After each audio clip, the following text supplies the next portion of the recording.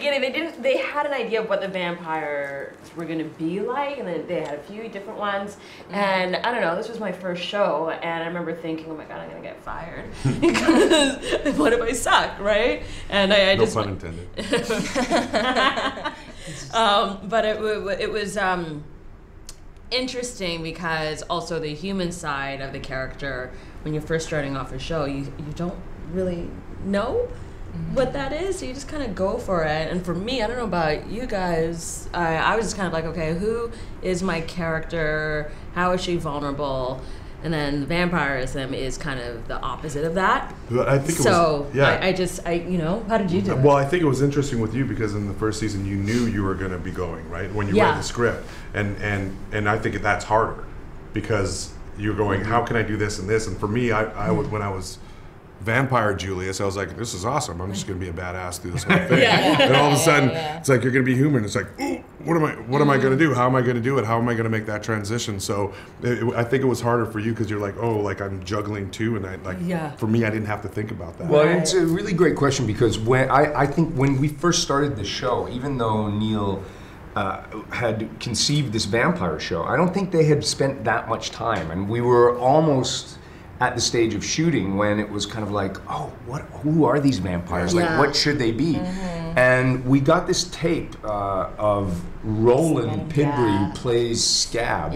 And he had come in for an audition, and Neil had just gone, wow, this guy is incredible. Like, he just like blew it out of the room.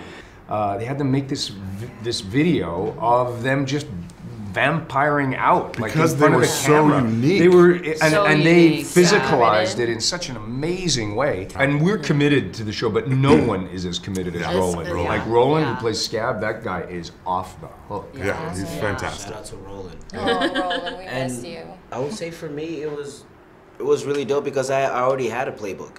I already had a playbook. Watching these guys, we had a whole 2 seasons to watch how vampires can evolve. But that's the great thing about when you get a script and you read it and you can plan out as much as you want of how it's going to go down and how you think you're going to get there. But then when you get there on the day and the cameras are rolling and then, you know, Chris does something or Roland does something and it just completely changes it. And even what you think is happening, you know, you think it's going one way and then you watch it and it was completely, so you just, you know, you just got to surrender to that moment and let it go and hope for the best. By virtue of the fact that I'm sitting here, it's a spoiler for season 3 because, you know, I died at the end of 2, and I was not happy about it. Not happy. Like I went to the writer's room and said, "You guys, this is bullshit. Like, you can't kill me. Why are you killing me? You know how hard it is to get on a TV show? Do this to me." We were also going, you can't kill him. You can't kill him. This is so great. So when I read, I mean, I didn't know I was coming back to do a season 3. Right. Well, I didn't actually know that Ivory was going to live because there was an alternate ending that was written in the original script. Her and Scab both don't make it out of that cave. And they were so amazing to write us an alternate ending. And so we shot both of them, and we didn't know what was gonna happen until Roland did some ADR, and he just texted me and was like, "She lives." And I was like, yeah! Awesome. I literally was standing on my bed, jumping up and down. That's awesome. It was the best, so yeah, you never know.